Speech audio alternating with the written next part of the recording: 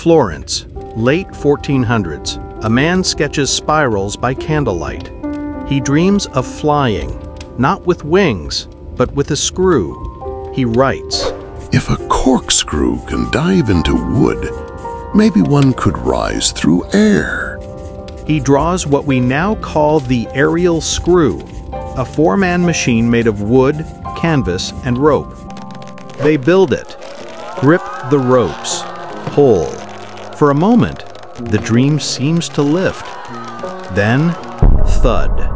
The machine crashes back to Earth. Too heavy, no engine, not enough lift. Leonardo closes the page. 4 centuries later, engineers rediscover his sketch. They build with steel and fuel, and the spiral finally flies.